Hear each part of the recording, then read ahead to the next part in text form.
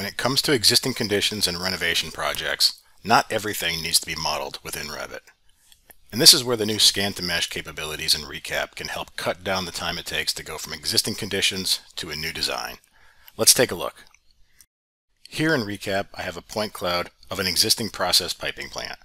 I used the local scan to mesh processing and created a segmented mesh which I then classified into various layers that make sense for my project. In this case, I've broken the mesh down into architectural elements, structural, mechanical, and even the individual tanks and pumps.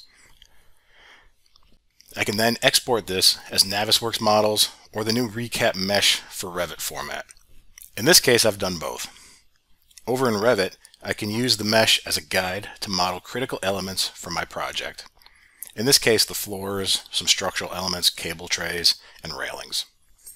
The rest of the mesh is used for contextual purposes, so I can see where the existing pipes are, for example, as I design for the installation of new tanks.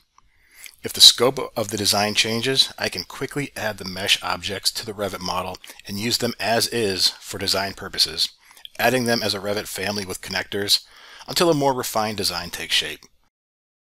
In the Autodesk Construction Cloud, I can bring everything together for clash detection and coordination, and even share the model coordination files for non-BIM Collaborate Pro users. ReCap's scan-to-mesh capabilities unlocks better and faster workflows for renovation projects with Revit and the Autodesk Construction Cloud. Curious to learn more? Send me a message and let's chat.